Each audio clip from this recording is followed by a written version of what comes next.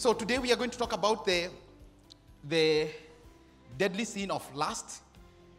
And as I was trying to prepare and study, in the New Testament, where we find this word repeated more and more, it's in the original language. I didn't want to say this, but allow me to say it so that you may know that I prepared. The word there, the original word actually is epithumeo. I tried to rehearse it and it's not coming out. Epithumeo, And this is a compound word actually that means epi, in, and thumeo, concerning the mind, concerning the heart, or concerning the mind. And what it means literally is that, that lust is a chain reaction of uncontrolled desires that starts from the mind. Lust is when we misuse someone actually for our own benefit. No love. Just misuse someone for our own benefit, for our own gain. And so today, divided perhaps the sermon in three ways. We are going to talk about the character of lust. Then we are going to talk about the cost of lust. And then finally, we'll see the cure for lust. So character, cost, and cure. And we'll read this from the book of Proverbs. So if you may, please stand with me to the book of Proverbs, chapter 7. That's where we are going to camp today. But also we get another story from the book of 2 Samuel. If you turn there, Proverbs chapter 7, verse 1, it says, "My son, keep my words and store up my commands within you. Keep my commands and you will live. Guard my teachings as the apple of your eyes. Bind them on your fingers. Write them on the tablet of your heart. Say to wisdom, you are my sister, and call understanding your kinsman. They will keep you from the adulteress, from the wayward wife with her seductive words." And so we'll look at that later because that's a summary of what we are going to discuss today. But allow me to start from verse 6, and then we check what the Bible tells us. Verse 6 says to 9, "At the window of my house, I looked out through the lattice." So this is the wisdom, or this is the view of the father. So the father is telling this young guy, "I looked out through the lattice, and there I saw among the simple, I noticed among the young men, a youth who lacked judgment. And he was going down the street near her corner, walking along in the direction of her house at twilight, as the day was fading, as the dark of the night sets in." And so you can tell the stage is set. You get, the lights are dim, and this young man now leaves the fold of the father and the community and start walking alone. And lust many times comes to us when we are alone and when you are very vulnerable. The young man leaves the safe net of his community. It's evening. And this is the time that actually he should be resting from the hard day's work, right? But he opts to change the course of his direction. Instead of resting from the day's hard work, he heads to the red district, unassuming. So it is evening, and he thinks that the veil of the dark night will kind of like cover him as he leads himself into temptation. But we know that he isn't covered from the view of his father, much as we are, because God also is our father, and he sees every action and every intention. So he thinks that he's veiled, it's dark, no one is seeing, and rightly so. But he doesn't know actually that he's being seen, he's being located, that God actually has the GPS location of where he's going and what he's doing. And even for us, many times lust lies to us that no one else knows. Sometimes when you lock that door, or we find ourselves so vulnerable, we think that we are shielded from the community, from the eyes of everybody. But friends, let us remember that God sees and God is aware of our every moment. Verse 10 to 12 says, "Then out came a woman to meet him." So when you are vulnerable, dressed like a prostitute with a crafty intent, She is loud and defiant. Her feet never stay at home. Now in the street, now in the squares, at every corner she lacks. And so if you thought that actually lust is a problem of men, we are introduced to a woman here, who the Bible says she's not actually a prostitute. She has dressed like one. She is a wife. And that's the difference. Commercial sex workers' intention is just to offer their bodies for money. But this one is different. She has a crafty intent. And so, please remember, as we read this, please remember that and underline that. She has a crafty intent. She's dressed perhaps in a revealing, short dress. It's very short, that the month of Feb, very short. And the young man sees every part of her body. And please, I don't want to paint or for you to struggle with this imagination. I'm just discussing what the scripture is saying, right? All right, this is what the Bible is saying here. So do not go back home trying to, how was she dressed actually? And so the young man sees every part of her body. And this young man thinks that she has nothing to hide, for he can see every part of her body. But inwardly, the Bible says that she had a crafty intent. The main agenda is bigger than she can see. And she's ready to give her body so as to conceal her intentions. And the young man is unaware of such. Her loud and rebellious character leads her to seek love outside home. And it's a trap of many men who would, many men, sometimes we want a Kim Kardashian who is saved. She bold, but loves, but kind of loves the Lord, right? And we prefer that more than modesty, perhaps. But let's continue the story. At every corner she lacks. She's hunting for a younger man, and she's looking for an opportunity. And this is the metaphor that we have from this story. In verse 13, it says, she took hold of him and kissed him, and with a brazen face she said, get me there. The idea here is that finally she has gotten hold of him. And she offered herself pretty fast. The guy is just confused. Just before he comes to his senses, because he comes to church, he's a real group leader. He's where? Just before he's kissed and he's confused, and the guy loses his senses. And just again, before he thinks, I'm saved, what? He says, this girl says in verse 14, please read with me. I have fellowship offerings at home. Today I have fulfilled my vows. Don't you like that? She seduces the young man with religion. I am a worshiper like you. You get?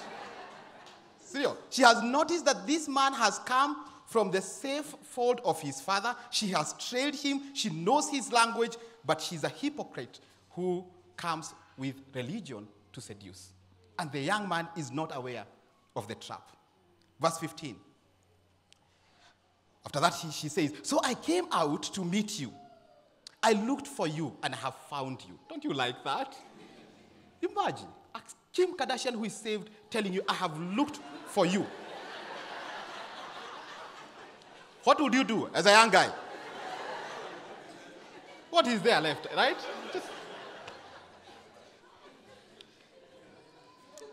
I came out to meet you, I looked for you, and have found you.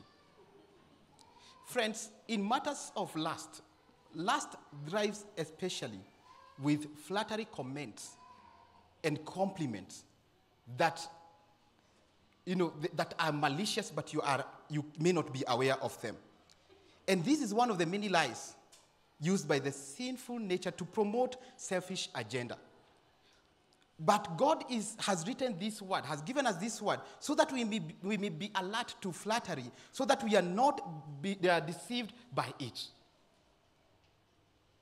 And this is why I normally encourage my brothers, please be cautious about the comments that you make.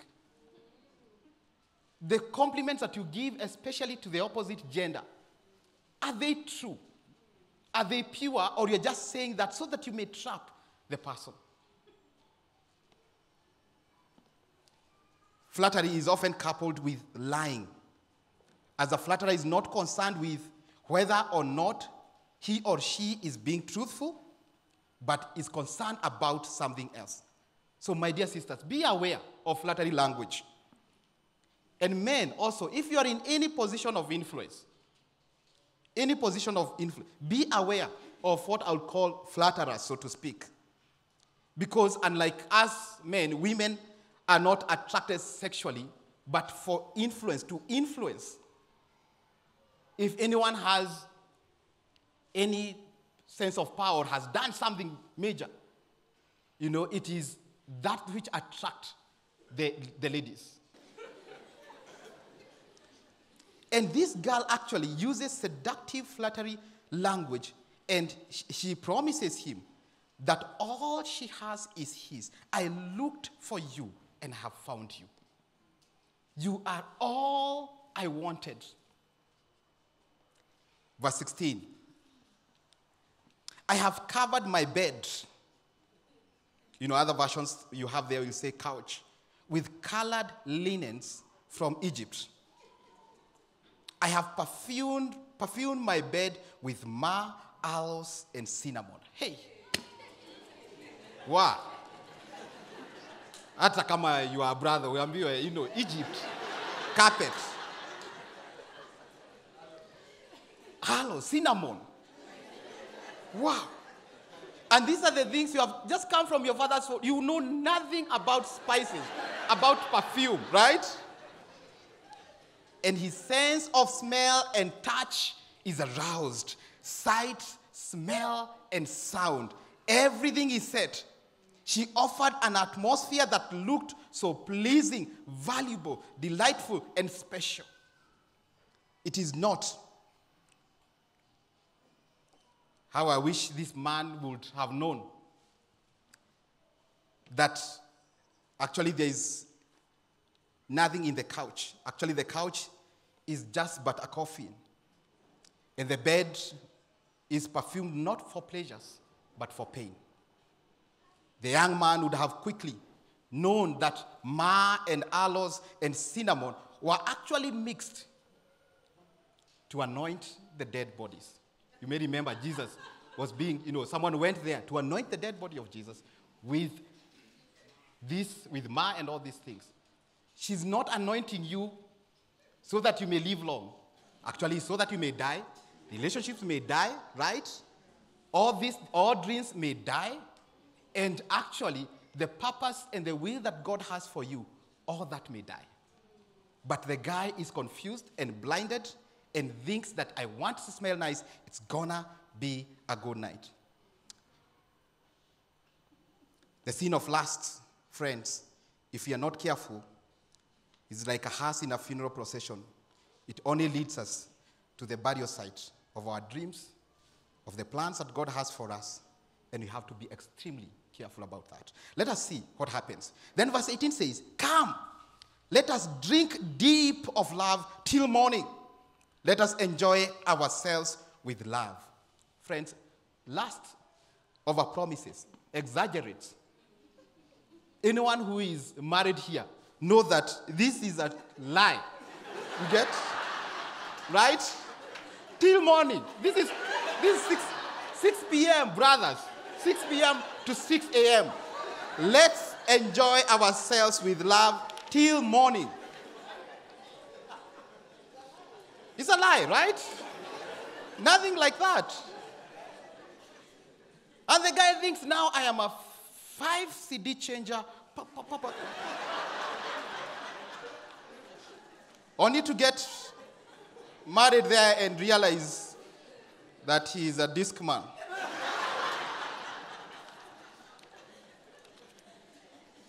If you know, you know. And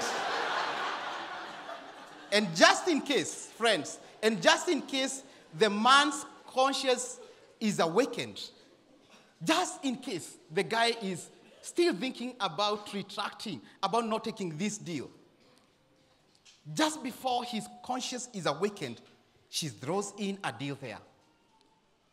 My husband isn't at home. Verse 19, my husband is not at home.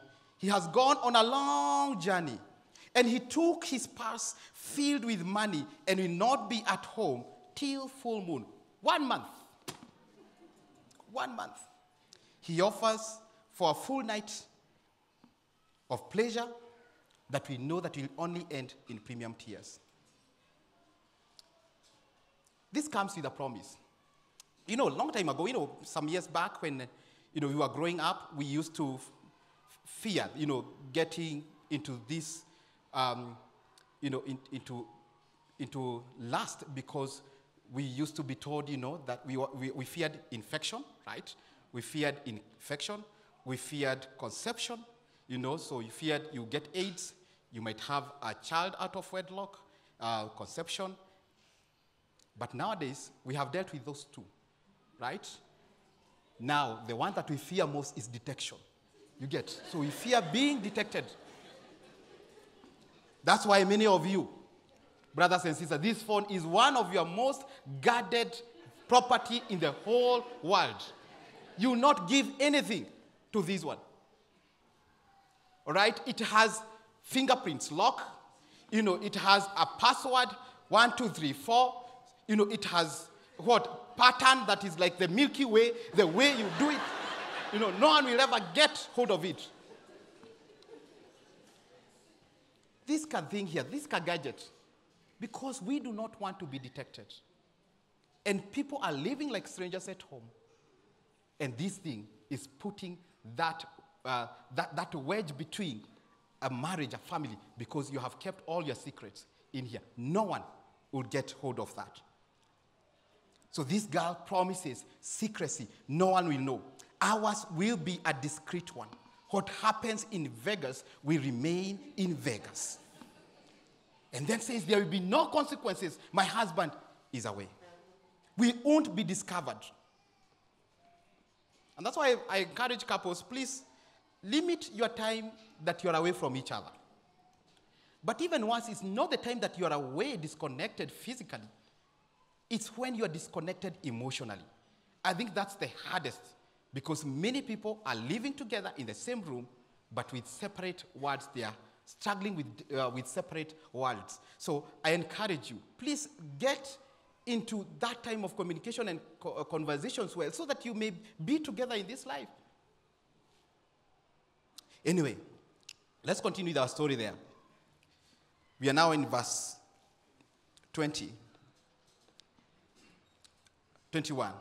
With persuasive words, she led him astray. She seduced him with her smooth talk.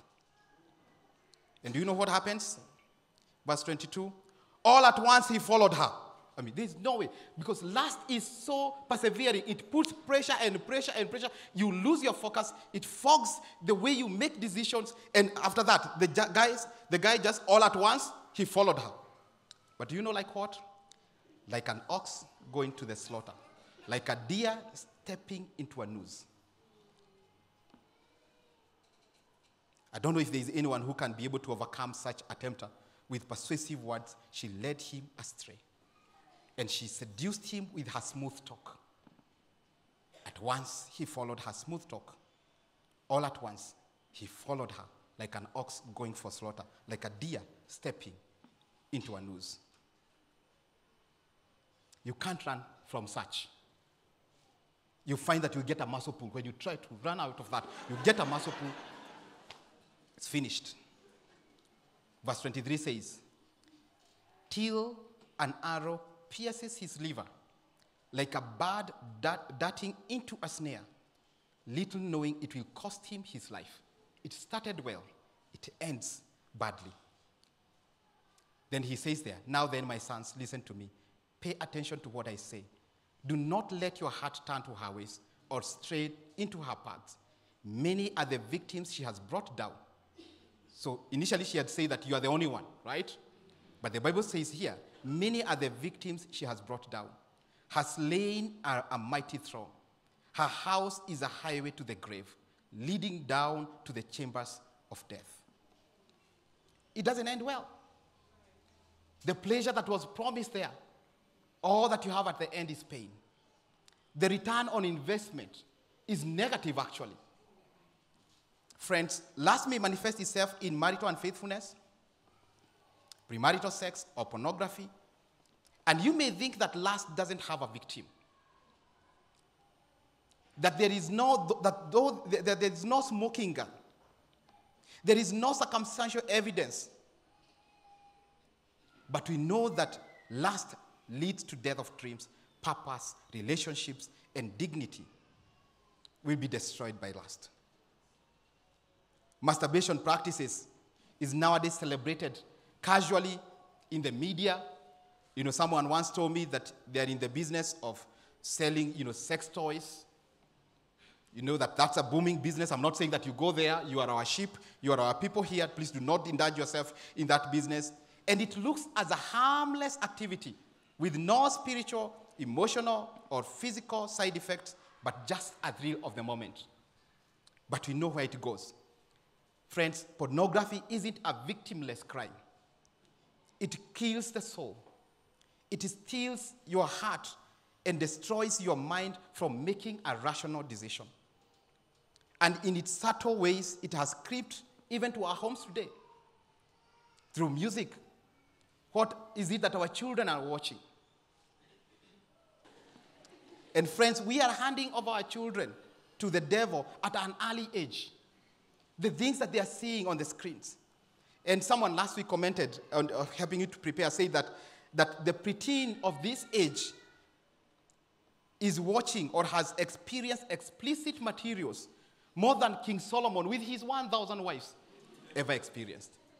And these are 10-year-old, 11 years old. What is it that we are feeding them? Let us look at another place. We're talking about the cost of lust. Let us see the cost of lust quickly in another story. Please just turn back to the book of 2 Samuel, chapter 13. And this is a sad story because sometimes we do not see or we do not know the cost of lust. And we need to be aware of it so that we can be ready. And we can be instructed to be ready and to run away from it. And this is a sad story. And I want to put here a lot of pastoral sensitivity because I know that some, most likely, maybe this could have been their experience. The Bible says in the book of 2 Samuel, chapter 13, that in the course of time, Amnon, son of David, fell in love with Tamar, the beautiful sister of Absalom, son of David. And from the onset, this tells you there's something here that even shouldn't happen. Amnon, this is his half-sister called Tamar. Verse 2 says, Amnon became frustrated to the point of illness on account of his sister Tamar. For she was a virgin, and it seemed impossible for him to do anything to her. Now Amnon had a friend called Jonadab. And Jonadab, son of Shimeah, David's brother. So all this is happening actually at home. Jonadab was a very shrewd man. He asked Amnon, why do you, the king's son, look so haggard morning after morning? Won't you tell me? Amnon said to him, I am in love with Tamar, my brother Absalom's sister. See what lust does? He can't say that I'm in love with my sister Tamar. It's my brother's sister. Because he wants to, perhaps to appease his consciousness that this is what I want to do. And so she's distant. And to validate his act. Amnon said, verse 5 says, go to bed and pretend to be ill. Jonadab said, when your father comes to see you, say to him, I would like my sister Tamar to come and give me something to eat. Let her prepare the food in my sight so that I may watch her and then eat it from her hand. This is the plan that Jonadab has. And Amnon takes the advice. So Amnon lay down and pretended to be ill. When the king came to see him, Amnon said to him, I would like my sister Tamar to come and make some special bread in my sight, so that I may eat from her hand. David, the father, unaware, verse 7 says, sent word to Tamar at the palace, go to the house of your brother Amnon and prepare some food for him. So Tamar, innocently, went to the house of her brother Amnon, who was lying down. She took some dough, kneaded it, made the bread in his sight, and baked it. Then she took the pan and served him the bread, but he refused to eat. Just innocently, the girl is doing what she has come to do to her brother. But verse 11 says there, sorry, let me read it from verse 9. Send everyone out of here, Amnon said. So everyone left him. Then Amnon said to Tamar, bring the food here into my bedroom so that I may eat from your hand. And Tamar, this is a brother, and Tamar took the bread she had prepared and brought it to her brother Amnon in his bedroom, unaware of the schemes. But when she took it to him to eat, he grabbed her and said, come to bed with me, my sister. Now he says sister there, but even saying that to the sister, his conscience is so seared, he can't even think. He can't make a rational decision. And last is that inner preoccupation with your own desire, that you can't see the good of the other person. You only see how your needs can be met. And so after that, the Bible says, verse 12, don't, my brother, she said to him, don't force me. And here, allow me to make a comment here. Verse 11, sorry. Come to bed. But when she took it to him to eat, he grabbed her and said, come to bed with me, my sister. Actually, let me follow it up down there. Don't, my brother, she said to him, don't force me. Such a thing should not be done in Israel. So Tamar knows the boundaries, the sexual boundaries that she should have. Don't do this wicked thing. What about me? Where could I get rid of my disgrace? And what about you?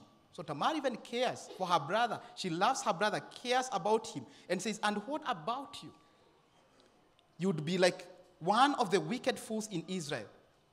Please speak to the king. He will not keep me from being married to you. And I don't think here Tamar was offering herself. I think she was just trying to create a ploy on how she can escape from this trap that she's in. He will not keep me from being married to you. But he refused to listen to her, and since he was stronger than she, he raped her. Such a sad story there. He was stronger than she. And I know that this is the experience of many. Some in this country know that they have to give themselves, especially the ladies, because someone else is stronger, is in a position of authority, and misuses his authority, to get what he wants. When we were in college, we could hear that there were sex-transmitted grades. Because the lecturer, you want to finish this, and some people will be kept hold there for 2-3 years. But so that I may get my papers, let me give myself then, because someone is stronger. Do you use your power in any way that misuses the other people who are lower than you? Since he was stronger, he did this act. Verse 15, then after the act, Amnon hated her with intense hatred. And I hate this word here, intense hatred. In fact, he hated her more than he had loved her. Amnon said to her, get up and get out. Mission accomplished. Lust will not only kill you, but will kill the dreams of others, friends. And so this girl dies probably without children or even at an early age. And the one who was supposed to be fruitful because of the lust of a man, dies a desolate woman. I wanted to put these two stories parallel so that you see how lust actually affects and the end goal of lust. And so at the end, the young man in Proverbs, dies, but also now because of the lust of the man and this atrocious activity that happened to her because of a man, she dies a desolate woman, maybe without children or even at an early age. Friends, be aware of sins that look like pleasant sins. They easily gain the heart and close it from within. Then it says there, when King David heard all this, verse 21, he was furious Absalom never said a word to Amnon, either good or bad. He hated Amnon because he had disgraced his sister Tamar. And after that, actually, the next passage there from verse 23, Absalom, after 2 years, plans and killed Amnon. And the family is in disarray because something bad has happened. And I like Tamar because she didn't hide it. She didn't keep it to herself. Friends, in matters of lust, what's the cure? Quickly, what's the cure? We have looked at the first how lust, the character of lust. We have looked at the cost that at the end it leads to death of dreams, of hopes, of aspirations. Now, what's the cure? Let's go back to our passage or in Proverbs chapter 7, just as we come to an end. What's the cure? The cure here is to, number one, to hide God's word in your heart and to protect God's word. It says there, my son, keep my words and store up my commands within you. Keep my commands and you will live. Guard my teachings as the apple of your eye. Bind them on your fingers. And this here, I think it indicates memorizing scriptures. So that when that time comes, when the evil time comes, you may know how to stand, as the book of Ephesians chapter 6 tells us. That our walk with God, if we pursue God's word, he will make us put to death our lustful passions. Because it is impossible to walk with God when we do not want to starve our sins to death, the lust. But if we read God's word, then the God's word is going to help us to attack lustful passions. You may remember when Joseph was tempted by Potiphar's wife. He said that, now how can I do such a bad thing? How can I sin against my God? Friends, let God's word stir us to hate this sin and give us a way out. It says there, guard my teachings as the apple of your eyes. And the apple of your eyes is just the pupil, the black thing. The Hebrew thought that it looks like an apple. That's simply it. There is nothing much. But see the image of the eye here. One of the most protected organs or body parts actually in the body is the eyes, right? One, because the eyes are a bit inside, so that they can be protected by the skull. The cheeks somehow, it has the eyelids to protect it. And when bad things get into the eye, what do you do? It tears, it wants to clean itself. It has a self-cleansing mechanism to make sure that there is no impurity in it. Even the brain is not as guarded as the eyes. When you see something bad, what do? You close your eyes. You do not want to see it. And that's what God is saying here, that we need to protect the word of God in our hearts like the apple of our eyes. We hide it in our hearts and protect. One, because lust is a leech, as we have seen, that will drain you dry. It separates you from God, and it bleeds you to death. And unlike perhaps the other sins, it dies with others. So, friends, do not cuddle it. Do not hesitate to put it down. This means ditching the things that, are making you perhaps feast on lust. Because behind your sins back is a knife that is meant for your heart. That's what it says. Till an arrow pierces his liver. So do not hesitate to put it to death, friends. This means forsaking some things that are making you fail. What are the movies that you are watching? Relinquishing some of the privileges that you have. Cutting ties with friends who are making it harder for you to forsake this sin. And you run to Jesus with your life, for your soul and your life and others. Be relentless in fighting this sin, whether you're a woman or a man. And God designed lust to be controlled from the inside. Hide the word of God in your heart. So we must be spirit-led. And control our imaginations so that these things don't have access to our souls. Secondly, apart from hiding God's word in your heart, secondly, is be a good steward. You need to be a good steward of the resources that God gives you, whether it is of time or money. Be a good steward of that. And finally, remember that lust, and hopefully this will motivate you, that lust is an affront to God's image. Human beings are created in the image of God. The book of Genesis says that. In the image of God, he created them both, male and female. That they were created in the image of God. And so only do to people those things that God wants to do to them. Extend love to them. Extend to them godly compliments. The Bible says that, we are fearfully and wonderfully made. It compliments us. Then what do we need to do? Could you be struggling in this? Lust thrives in secrecy, as we have seen. Be accountable to God. Be accountable to others. God doesn't heal that which is covered. We have to uncover it, and then God will heal it. Lust loses its power when we find ourselves in a good environment where there is accountability. I pray that you remember the words of Paul in the book of Philippians chapter 4, verse 8.